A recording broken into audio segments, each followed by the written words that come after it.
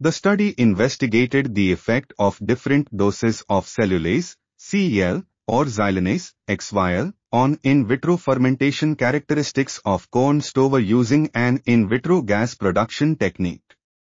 The results showed that both enzymes increased gas production, with better results at a dose of 40 ggD. However, the difference between XYL and control was less than that of CEL.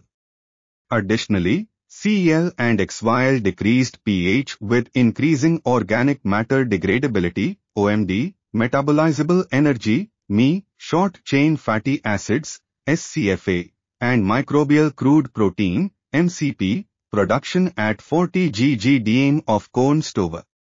The study suggested that the level of CEL and XYL at 40 ggDm can improve rumen fermentation, with CEL having a greater effect than XYL. This article was authored by L.H. VALLEJO, A.Z.M. SALEM, A.E. KHOLIF, and others. We are RTCLTV, links in the description below.